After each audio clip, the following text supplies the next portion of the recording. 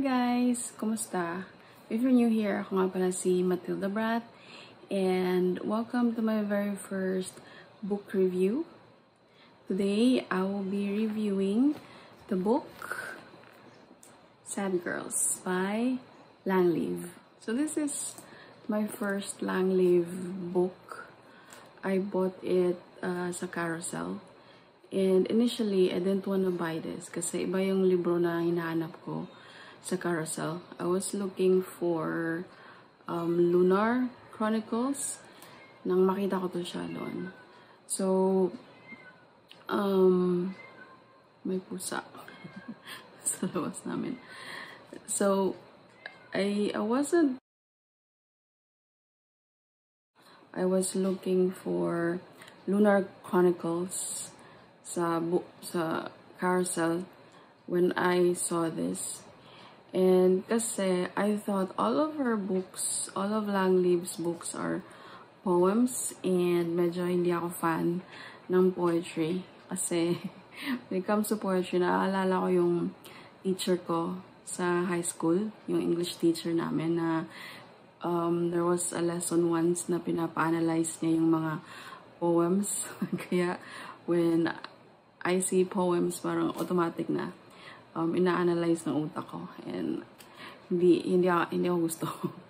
But then I found out that this is a novel pala. So I bought it and mura lang siya, 350 pesos. Akala ko nga parang scam kasi 'di ba yung mga books ni Leav, most of them mga around 700 and up. So there, so binili ko siya. And when I got this, I was surprised kasi malaki siya. You see? Oh. Malaki talaga siya. Diba yung mga books ni Leav, especially yung mga poetry books niya, maliit lang, parang notebook. But this one is very big. So kaya, I'm really glad na binili ko to. Medyo dark yung story ng Sad Girls, and it's not for those who are uncomfortable with themes like suicide, self-harm, drug abuse, and infidelity, and stuff like that. So, when I was reading this, medyo natagalan ako sa pagtapos. Kasi, I find it medyo slow for me. Medyo slow yung pacing ng story. And probably because I was also reading another book when I was reading this. I was reading a thriller. So, alam niyo naman yung mga thriller, diba? Medyo mabilis yung takbo ng story. So, I was reading like a chapter of this, tapos 3 chapters, 4 chapters of thriller. So, talagang matagal ko siyang natapos. But all in all, okay naman siya. So, what is Sad Girls all about? Sad Girls is about a girl named Audrey who told a lie about her classmate named Anna. So, Audrey told her friends Lucy and Candela that she saw Audrey being sexually abused by her father. And the lie spread like wildfire. Pinaniwalaan naman dun sa lugar nila. And then after a few days, si Anna ay natagpuang patay sa bathtub with a slit on her wrists. So there. And after that, doon din nagsimula yung panic attacks ni Audrey. Siguro because of her guilt, kaya nag-umpisa yung mga panic attacks niya. And then moving forward, Audrey, nakakalito yung pangalan nila. Audrey attended Anna's funeral, and then dun sa funeral, nakilala ni Anna ang boyfriend. Nakilala ni Audrey. I told you, nakakalito yung mga names. Nakilala ni Audrey yung boyfriend ni Anna na si Rad. And then, there was an instant connection between them. Parang instant attraction siguro. Parang ganoon sa kanila between Audrey and Rad. And considering Audrey has a boyfriend, si Dak. So, yun. So, there are a few things that I don't like about sad girls. First is the characters. Medyo kulang sila sa growth. I didn't really like Audrey. Talagang, when I was reading this, nakakagigil siya. Kasi, she told a lie. Walang rason. Walang reason. She would just say, she's a teenager. And teenagers lie. But then, yung lie na sinabi niya ay, caused pain to the people around her. Especially to her friend, kay Candela, and sa parents ni Ana. Kasi nga, it was a lie. Hindi totoo yung sinabi niya na Ana was sexually abused by her father.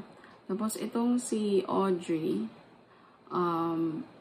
she hates her mom kasi nga her mom cheated nung bata pa si Candela, si Audrey.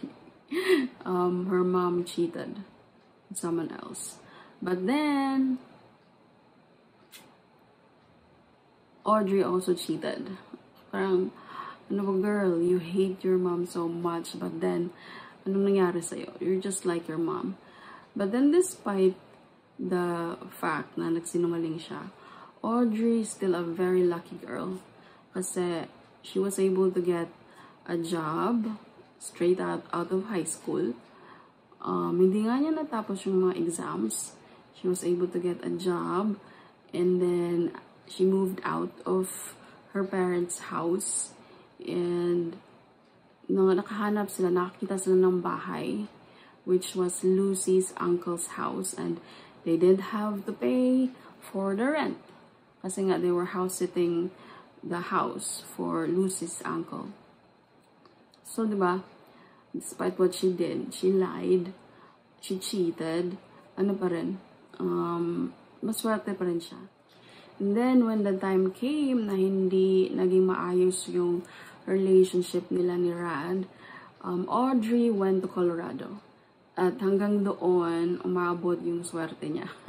Kasi, she was only living with her, using her savings. Pero, she was able to find a house to house sit. Uso sa kanila yung house sitting eh. There was this couple na naghahanap ng house sitter kasi aalis sila. So, she was lucky to live in their house for free. And also before that, she was also able to get a promotion from junior writer, journalist ba yun, naging siya, senior journalist in just a matter of a year siguro. So, she's a very lucky girl. And then in Colorado, she met a nice guy. I think the name was Gabe. And I really thought na si Gabe na talaga yung makakatuluyan niya. But sadly, no. Kasi she's Audrey and she's complicated. So yun. And the second one that I didn't like about this is what happened to Lucy. Lucy is my favorite character. She's like the positive energy of the story. Wala lang, lang siya. She's cool and she's positive, walang negative vibes. But then, Leav, langga. Something happened to Lucy, and hindi ko nagustuhan. I really think she did not deserve that. Lucy is such a good girl. Sayang. And I also did not like the ending. I'm sorry sa mga fans ni Leav. Kasi I thought Audrey would redeem herself. I thought she would come clean. Pero hindi. Parang nadapa siya sa putik. Tapos, since nadapa na siya, parang dito na ako titira. Parang ganun. And also, si Rad, he didn't get what he deserved. So, yun. Very, yun. So, I didn't like the ending. And also, isa pa, parang disturbing is yung parang letter or diary ni Anna. Kasi itong si Anna, she's the sad girl. Super sad girl. Parang I think she has depression. Kasi she writes in her diary and ilang beses siyang she tried to commit suicide a few times, and then she has suicidal thoughts na sinusulat niya dun sa diary niya. And then, spoiler, the very last part of the book is yung diary ni Anna. And parang questionable yung decision, yung morality niya, yung pinagsasabi niya. Siguro nga because of her mental state, kaya ganon. And the things I like sa story na to, first is I like the writing style. Although, medyo nakulangan ako, there were some parts na medyo lacking, pero I like her writing style. Talagang makikita mo yung pagiging niya, poetic, very creative. And I'll quote my favorite part here. He poured the rest into my glass, then he got up and positioned his chair so it was next to mine. We were quiet as we watched the sky transition from pink to gold to orange in a stunning interplay of color and light. So, diba, she's just describing the sunset. Pero, very poetic, very romantic yung pag-describe sa sunset. And another thing that I liked is this, ang nasa likod. If you can see, there are only 4 lines here. Pero these 4 lines are very powerful. So, it says, a girl who cried wolf, a boy in sheep's clothing, a killer romance, a deadly secret. Diba? It's very powerful. So, siguro, kung ako makikita ko to sa sa bookstore. Diba sa bookstore, yung mga books nila are sealed. So, if makikita ko to sa shelf, tapos nabasa ko to, ito lang ang mabasa ko, I would really buy it. Kasi it's intriguing, mysterious, and I like stuff like that. So, yun. Ito, nagustuhan ko to. And also, I like the twist about Rad. Although, gaya na sinabi ko, he did not get what he deserved. Rad. Pero, talagang nagulat ako. Kasi I like books na parang gugulatin ka. Susurpresahin ka in ways na hindi mo talaga ini-expect. So, I like the twist about him. I will not tell it. I like the twist. And talagang, I did not see it coming. Yun lang masasabi ko. I like that part so much. So, my rating. Paano nga ba kita i-rate? I think I'll give it a 3. 3 stars. Kasi I enjoyed reading it naman. But then, medyo hindi ko nga gusto yung character, si Audrey. But still, it's a good read. I enjoyed it. I was entertained. I recommend it to Leav fans, and also to those who are looking for unconventional love stories. So ito, I highly recommend it.